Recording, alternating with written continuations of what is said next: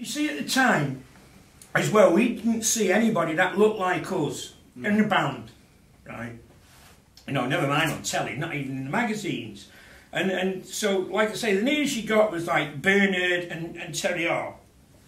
And then these lot turned up on the Oxford Roadshow, which, even though they were Scousers, it was a great tune. On the Hearts and Minds. But it's working class culture from both the cities.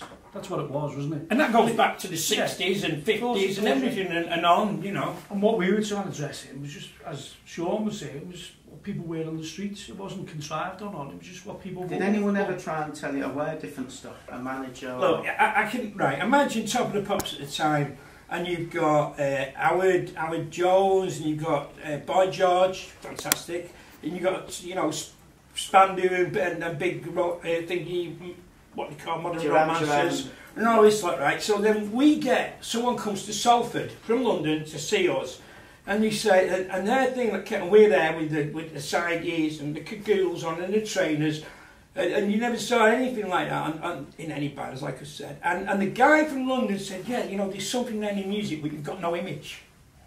We got that all the time. You've got no image, and it's like, well, wait a minute, there's nobody on telly that looks like us, there's nobody in the magazines that look like us, till James turned up with the front cover. That's what we got all the time, no image, no image. Yeah. But I had a meeting with Bill Drummond. Bill Drummond sussed it out.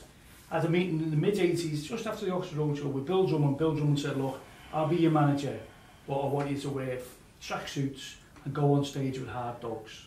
That's what he said. And I said, who do you think I am? And we had a meeting in a pub on Lime Street.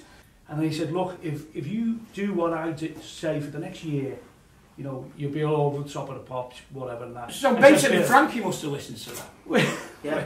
Well, maybe, yeah, maybe, because it was around about the same time. But I just said, Bill, no chance. Absolutely no chance. Where are you getting your clothes from in Manchester? Tweed jackets, we got them from all the old people's shops. Yeah, that's where you we know, got that. very well made, you know, good gear. Massive you know, similarities between Liverpool and Manchester fashion at that time, because it was a reaction. And there was so much rivalry, though, wasn't there? I mean, I don't think even kids can get this today, right?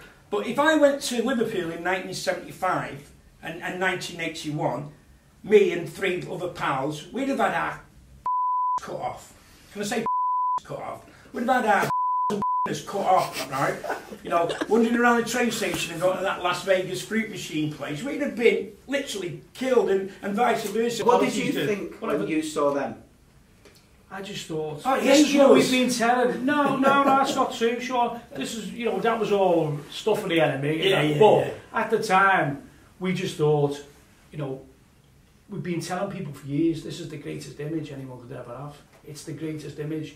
Record companies, publishers, they couldn't see it. Do you know what the funny thing was about that as well? What the media are back to at the time, right? We was the casual, whatever you want to call it now, Scottish Paris. We was, we was what was happening. But what the media then did, because he didn't get it, was go, let's bring back mod.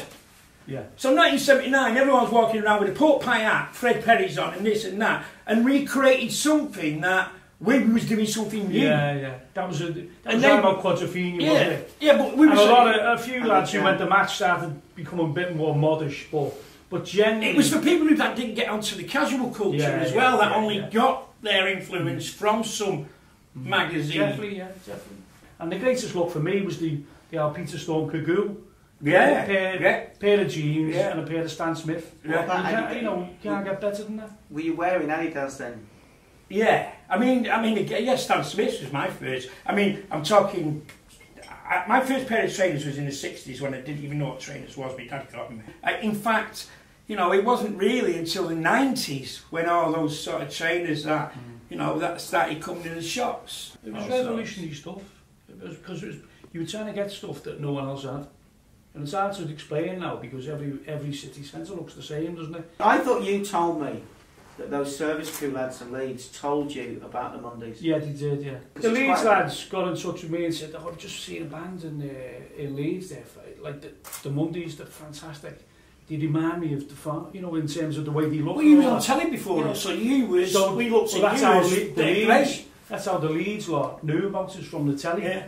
I always remember the night, I don't know if it was 89, I think it was 89, but the Mondays and the Roses were on the same Top of the Pops. Yeah. And I just thought, that's brilliant. I thought that's fantastic, because we've been telling all these record companies and A&R people and managers that this is the greatest luck you could ever have, and they'd all been telling us, you've got no image. Yeah. So to me it was like a reinforcement of what we've been saying was working class culture. And I really did try to say to Ian Brown, look mate, none of these lot know who we are, they haven't got a clue, so you come on and play drums, I'll go on in your band and play guitar, and we can properly take the piss out of this. and that first Top of the Pops was also told, I will never work that show again. You've never been on it since? Of course I have, I presented it. Yeah.